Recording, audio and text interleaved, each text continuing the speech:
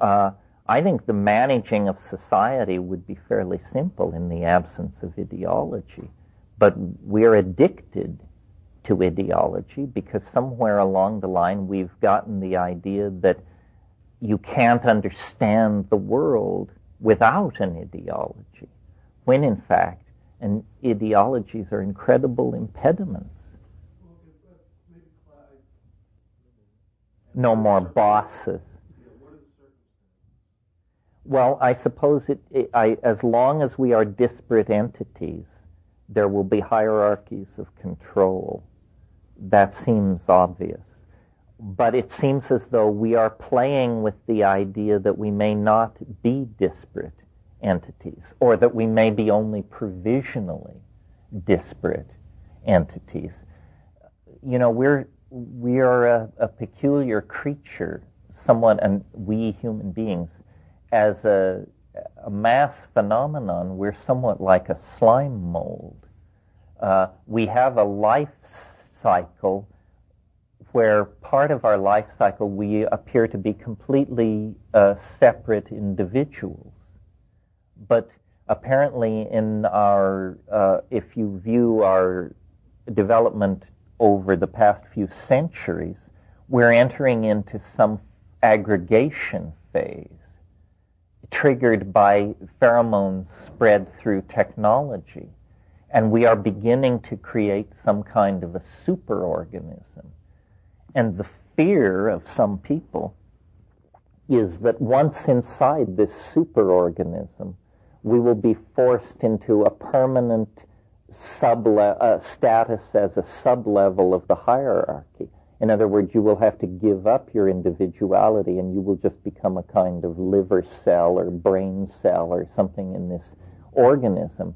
But I don't think this is the case. I think we have the unique ability to combine these two modes of existence. This is why we have this notion of society and the private reality of the individual. And probably in the domain of society, there will always be forms of, I don't want to say control, but management of the distribution of commodity. But the idea, I think, is to empower this other dimension, to spend as much time as possible in the individual free-swimming, free agent mode.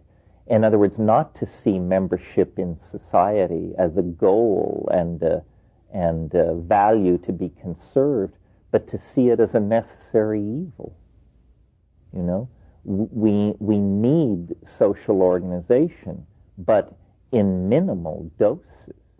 And when we go on a bender of addiction to social normative behaviors, then you get a psychic epidemic like National Socialism, where people voluntarily abandon their individuality to act in concert with some kind of mass impulse. This is extremely evolutionarily retrograde. It's not what we want to do. So I guess what I'm pleading for is an enlightened form of alienation, and not simply an emotionally driven alienation, but a strategically driven alienation. See, alienation can be used not to create neurosis, but to attain freedom.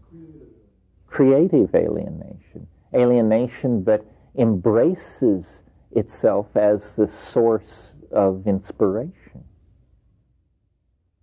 Nobody ever said it was going to be comfortable to be a human being and to ride one of these bipedal bodies from the cradle to the grave.